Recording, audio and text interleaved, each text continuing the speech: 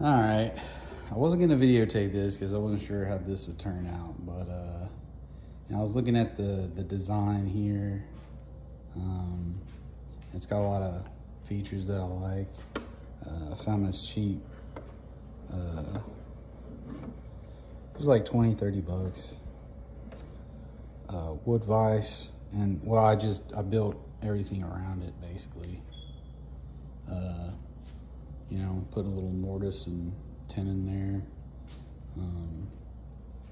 on each side. But as far as the structure here, you know, these are just you can see that I put I gotta file this down, but you know, I've mounted these here with dowels. They're pretty long. I think this has like a 3-inch dowel, and it's like at least 4 inches. It's got 2 of them, one here, one there, one there. So that's pretty solid. Just because I don't like these pocket hole, I don't even know why they call them joints, you know? Just like when you're trying to get something, and I didn't use a jig for it, so they look pretty gnarly. I plan on putting something over this middle anyway, so it's just kind of like gonna be hidden. And here too, I can always put something on the base. But anyway, to these dovetails that I just put down here, using my my saw, my coping saw. Really, I just use this guy. Where the heck is it? I use these Japanese saws, which are really good. I know I got these are the kind of value ones. I mean, it was like 12 bucks, but they work really good. And you can always replace them, which I like this brand because you can just buy a replacement blade. You can see I kind of wore down the teeth on it.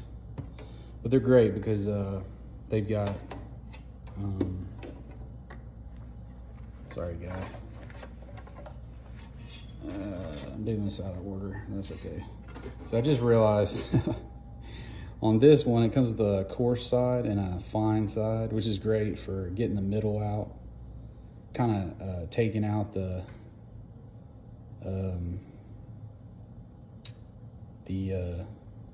oh man, I'm at a loss for words. When you got a lot of stock to take out, the thick of it, I don't remember what they say. Okay, god dang it. I wish I would have videotaped. I didn't know how it was gonna turn out, but it turned out really good. So like here, I use the thick blade in the middle to get it down to depth. You can see I measured the angles here. But yeah, I use the coarse blade in the middle, and I use the fine blades kind of like 45 degree. And then I use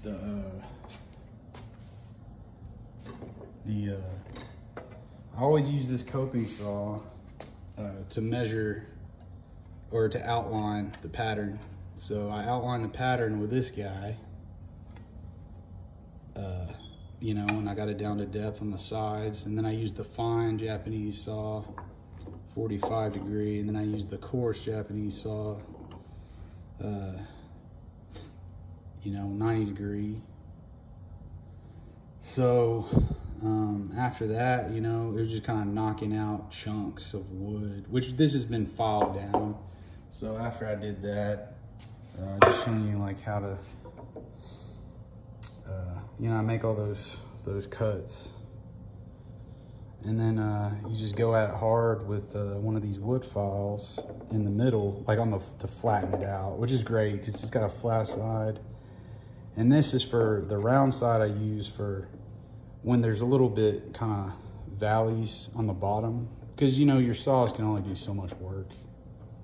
My coping saw is just not really firm enough to go at an angle. Like, so you can rotate this Stanley to a side and cut sideways, but it's just not, it's not strong enough in my opinion to do it. So I like to file down the valleys, but I'll show you what I'm talking about. This one hadn't been filed yet, so it's really rough and it's not even. You see it's got It's still got areas where the chisel, I took the chisel to it. But man, those saws make short work of the chisel work. I mean, it just breaks up like you wouldn't believe. I should have videotaped it, but I'm sure everybody's familiar with that. So anyway, next step, I plan on putting, I'm thinking like a 2x6 or something in there, just because it doesn't really need a lot of strength. I mean, this thing is solid, you know. I kind of, and the wheels are great too, you know, just kind of, I can slide it, I can push it, I can rotate it. You know, this bench, it's not the main bench that I'm actually trying to build.